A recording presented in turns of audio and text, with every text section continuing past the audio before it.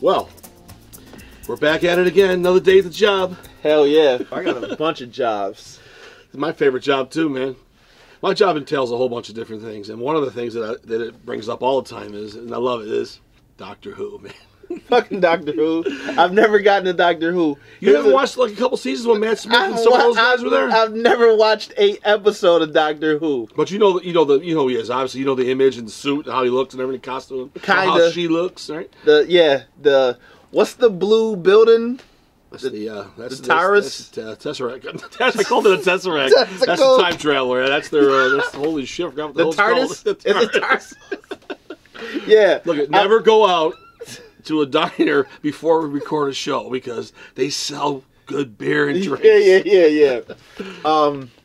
Yeah. So like I'm vaguely aware. I'm vaguely aware of who Doctor Who is, but not as much. Remember a while back you saw a monster and we had a magazine laying out in the store. You saw one of the monsters with some, I don't know what the hell season it was. It was a new addition to a new version of an Ice Warrior or something. Remember you saw that? Yeah. That's only the beginning, man. They've got more monsters and Cybermen and all kinds of shit. With the budget these days and technology, the Doctor Who is actually a really pretty hip show. It really is a pretty hip show. It's not as, it's goofy, yes. How many seasons is this shit in? I think it's past 25 right now. That's crazy. That's no, crazy. It's probably even like 40, I think it is. It started in the early 60s. All right, that's got to be, that's between 40 and 50. That's a long time ago, man. Yeah, that's a lot of, so I can't jump right into that. I got to wait, man. You don't start there. Yeah, maybe I'll reserve that for my 50s. Like, I don't have the time right now. I'm processing too much other shit, you know. You want to know something really interesting? There was I believe it was 15 or 16 year gap from when they had stopped the show years ago and when they restarted up in the early 2000s. Okay. So think about that, though. That's a big gap for any show that's well known to be off the air for that long. I mean, the original Star Trek was off the air, but before you know it, there was a movie in 71, and it's always been in our lexicon, so to speak. The original Trek, you know, Kirk and all those guys. But Doctor Who being gone 16 years is a mega long time, is all I'm saying. No. That's a lifetime to people.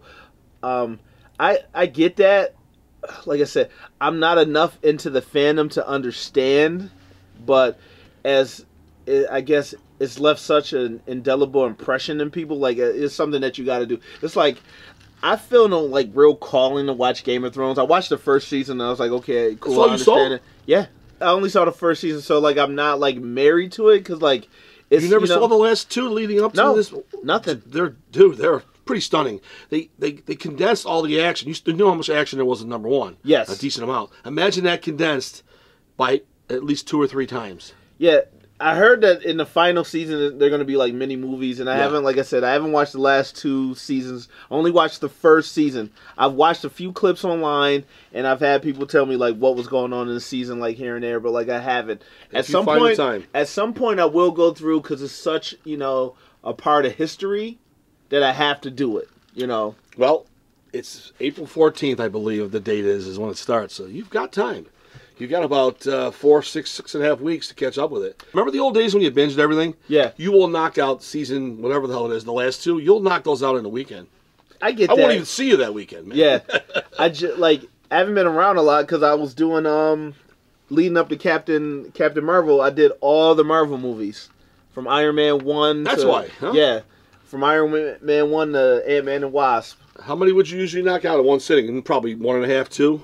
No, when I felt the need to watch one, I would watch one, and it's usually the same ones. You know, Captain America, Winter Soldier, Iron Man 1. So, what was your pacing on that? It's a good thing you did. I'd like to get your idea on your pacing for screening these again.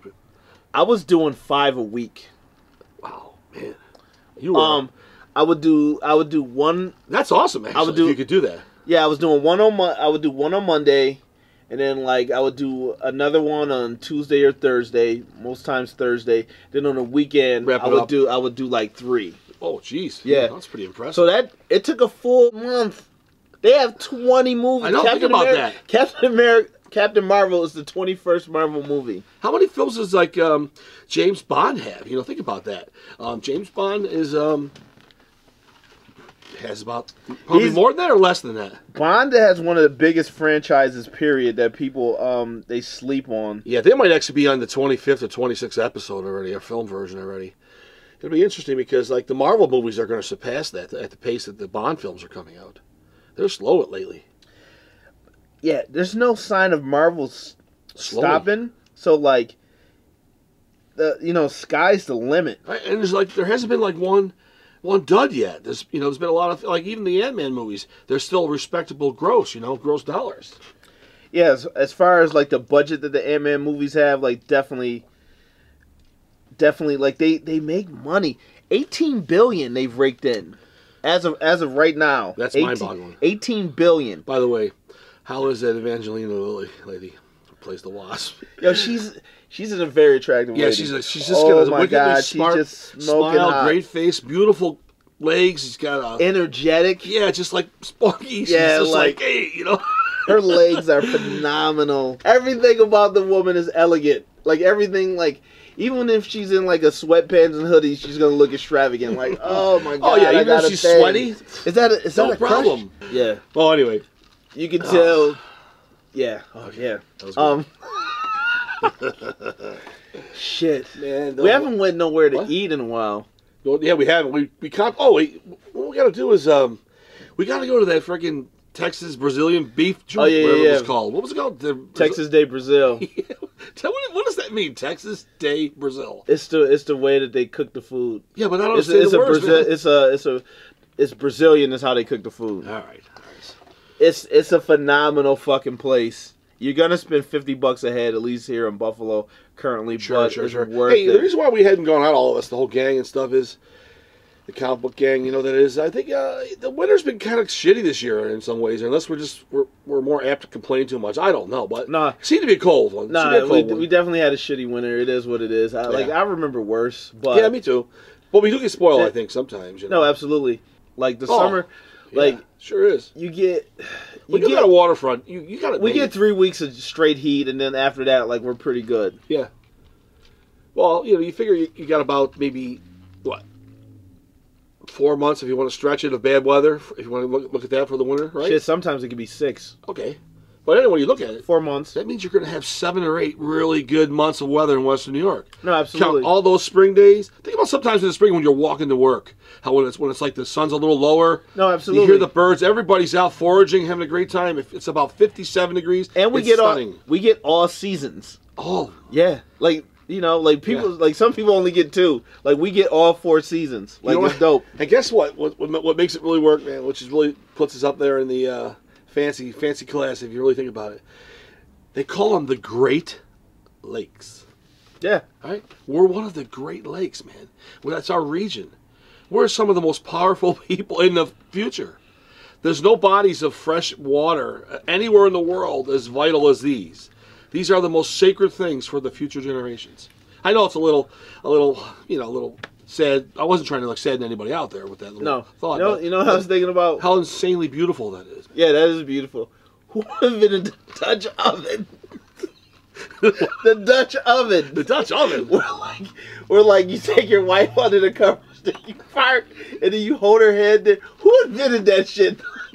I really don't know, Julian. That shit's hilarious. How would you come up with that? I don't know. That's the shit that was in my brain. Like that's hilarious. I've seen it done in real life. Yeah. Okay. Well, I was thinking of the real Dutch oven. You know what a real Dutch oven is? I don't know. I don't even know if I want to know. No, it's good. It's good. Okay. But it has a similar theme. Now, correct me if I'm wrong. Is it similar to a Foreman grill? It has something to do with grilling. Yes, it does. Actually, you mentioned that. Okay. So I'm just going to put a little disclaimer out here, or a little something like, "Hey, folks, if I'm wrong what I'm about to explain, let us know on the Facebook page or drop us a line on the twit, man. Alrighty. So you use tinfoil, and you have a little grill, a little fire going that you're camping. You got to do it when you're camping most. Okay. For the most part, you can probably do it on a grill in your backyard too with coals, right? But camping, it works the best. So you put a little water, a lot of butter, salt, pepper, and garlic, whatever else you want in there. And you throw a couple of beef steaks in there or some hamburgers pre-made.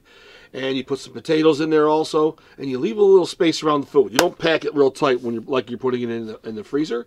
And you lay it over the part of over the fire where it's not super, super hot. And it cooks. and all those flavors just whiffed through that food, just saturate it, and you smell it when you're cooking it. So when you open it up, you throw peas in there too if you want with the potatoes and everything, and you open it up, your tin foil could be designed to be a little plate. It's cooked to your decision, medium, medium rare, medium well, whatever it might be, and everything is fantastic. It's all ingrained into the food as it cooked. That's the Dutch oven. Good. Thanks everybody for showing up today. Once again, a phenomenal episode. Thanks everybody for showing up. Good meeting.